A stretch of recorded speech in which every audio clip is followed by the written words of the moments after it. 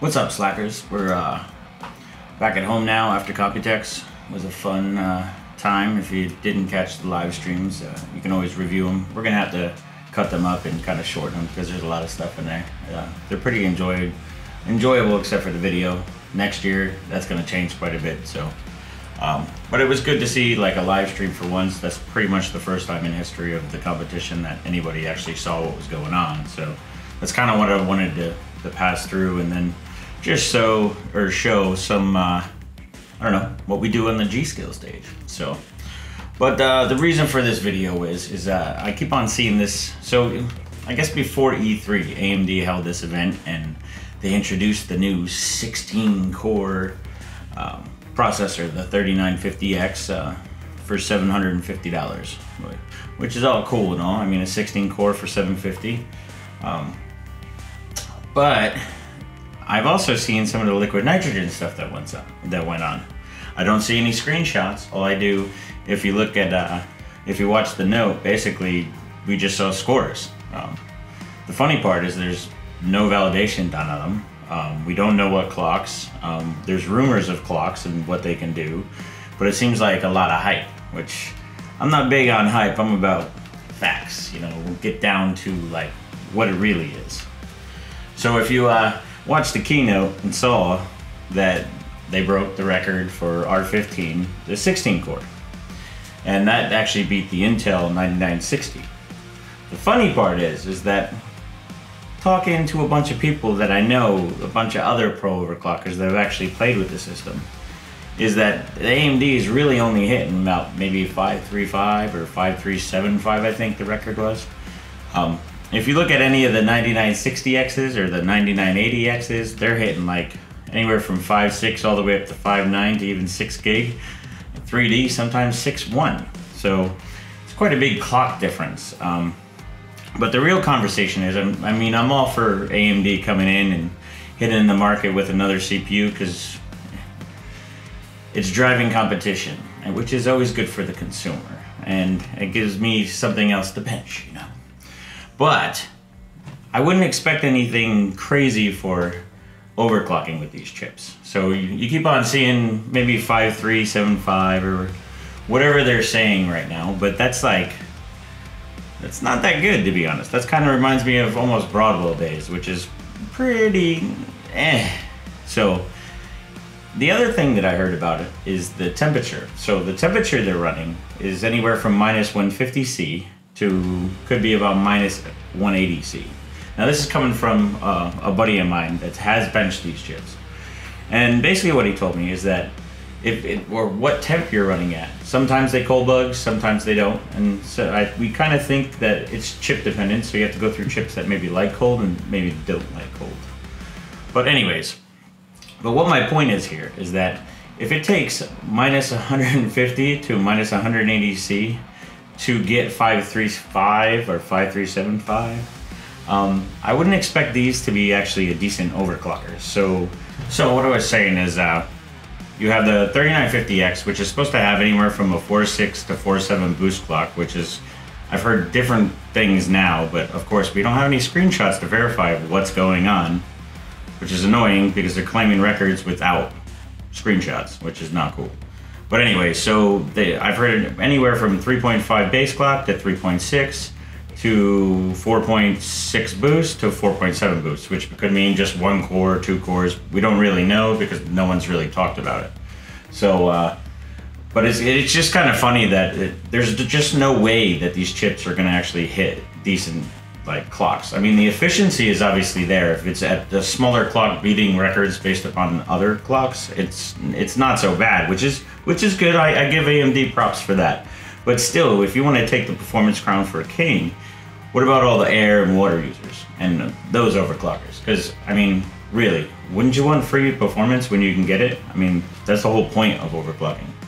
So, but the funny thing is, too, is there's some stuff going on about Geekbench where they keep on saying, oh, Geekbench blew the 9980X away, and then it blew the 9960X. The funny part is with these people that they don't understand with Geekbench, it usually picks, they usually say, okay, it was only running at 4.5 or 4.7. Well, that particular bench usually chooses whatever the basically what the CPU says. And a lot of the times with ES chips or new chips, like basically engineering samples. So for AMD and Intel, they both do it. That's why you'll see in CPU-Z they say ES and stuff like that. Not always, but a lot of the time.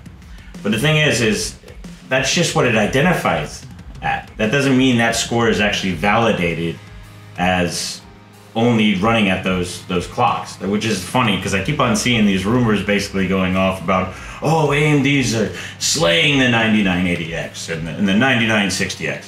The truth is that when this chip is probably going to come, you're only going to see maybe like 4.1 to 4.2 on all cores.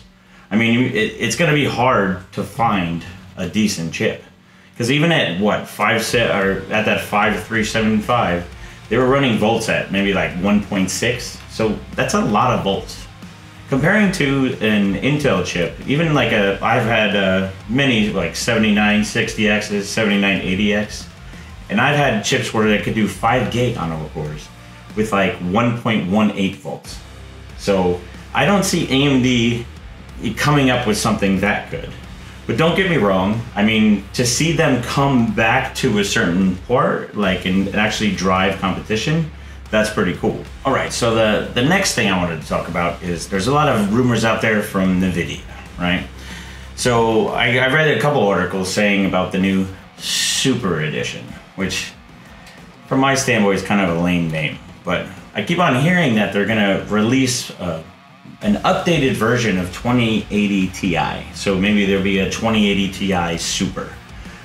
I don't know where these rumors come from, but it's kind of funny because if you see in the same articles, they basically talk about how the yields are good and that, I mean, they're selling a lot of chips, their yields are really good, they can actually bump up a card and maybe come up with something in between the Titan and the 2080 Ti.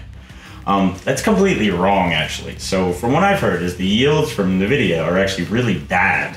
So the other funny part is in the article, it states that it says Nvidia yields are really good, which is actually the opposite. So what that means is that there's likely not going to be a 2080 Ti Super Edition. Now, usually what manufacturers do, so if they have defects in their chips, they'll cut them down and make smaller chips. And that's where you usually get like smaller ones like maybe 2080 or 2060, stuff like that. So what I'm thinking they're likely going to do is instead of coming out with a 2080 Ti Super, is likely they're going to have a new edition that's basically between the 2080 and the 2080 Ti. And I don't know, that's my call. I don't have any official announcement or anything. Nobody told me this. This is basically what I'm assuming is going to happen based upon what I know and all the BS rumors that are out there. Because I see all these rumors all the time and they're always too good to be true. Like Intel losing to AMD right now? I don't think so. That company is so big and has been a leader for 12 years. You don't think they're gonna come back with something? I don't know, time will see, but I don't know, that's enough for my rant. Stay tuned for a lot of cool stuff. I mean, I got so much hardware coming. We got a brand new Kingpin that Vince handed to me personally. We got some heaters for it. And it's a good card too. So then I got my dark. I gotta go through a couple 9980X XEs. I gotta test to make sure top clocks because we're gonna go for some records, right? The only thing is I gotta wait for some juice. It's gonna take maybe about a week to maybe 2 weeks. I'm hoping next week. And then maybe we can do a live stream. Because I think you guys would love to see some maybe early testing, maybe do some 9980 XE testing with doing like some 3D and just kind of see how you go through the whole benchmarking with 3D in general. So the other thing is that I got going is this monstrosity. I don't know if you really can't. This thing doesn't.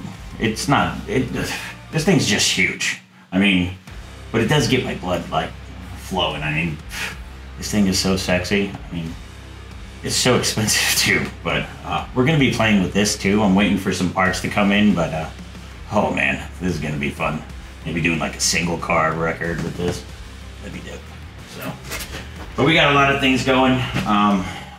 Also shirts. We got Bearded Hardware shirts. You go to beardedhardware.com. A bunch of people asking. I don't know why they don't know, but That's basically where it is. Helps support the channel, helps me do more videos. I got an editor now, so I think we're gonna be pretty good. So I think that's it, but guess slack on, brothers. Slacker out.